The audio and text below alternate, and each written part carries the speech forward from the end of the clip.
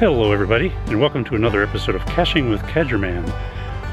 Where might I be, you might ask? Well, I'm glad you asked. I'm in a greenway along the South Platte River south of Denver, south of Littleton, Colorado. I have no idea what this strange structure is for behind me right here, but there's not a cache here. There are two caches on this hike to find.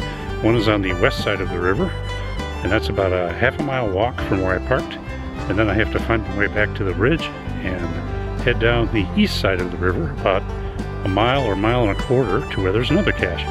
Those are the two that are my targets for today. Thanks for joining me on this episode.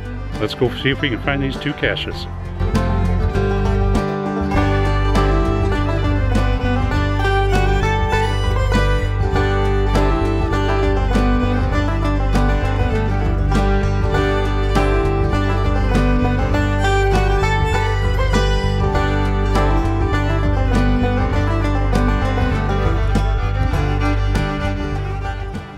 There's a little snow remaining from the snow we had here a couple of weeks ago.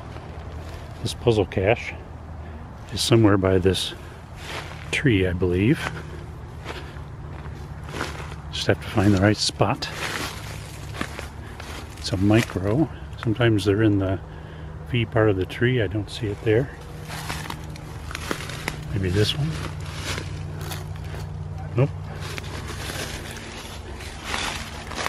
Down the hill here, there's a few spots that could be down on the ground. Oh. Looking back at the tree. Turns out to be a fairly easy one to find. Nice large container, a large micro like this one. Very nice, fairly new, and I'm glad to find it. Well, this was a puzzle cache. Tricky one. It was a puzzle type that I'd never heard of before, called a star puzzle. It took me a little while to figure out how to solve this puzzle, but I did just yesterday and decided to come out here for this hike today to find this cache. So the next cache is on the other side of the river. I have to go back to the bridge and then hike down the other side about a mile or so, or maybe more.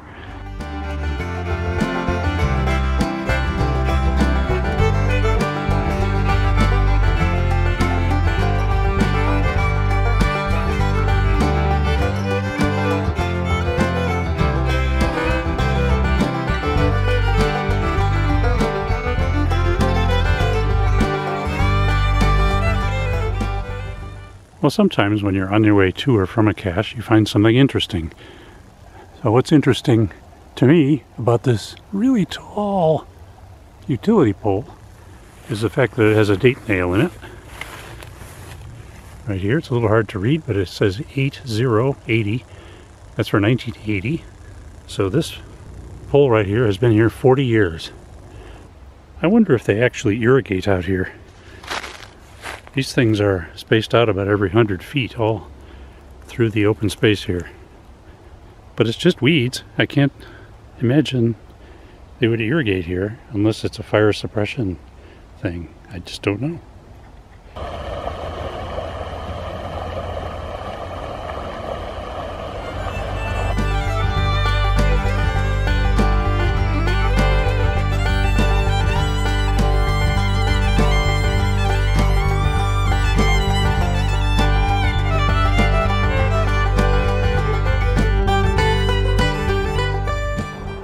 This stump looks suspicious.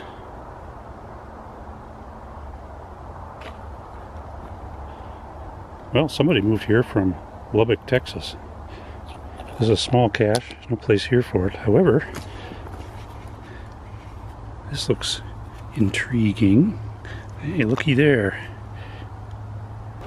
I can't get a hold of it there. Maybe the other side.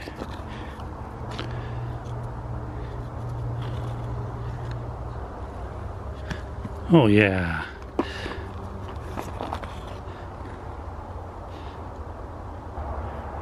Let's open this cache, see what we find inside.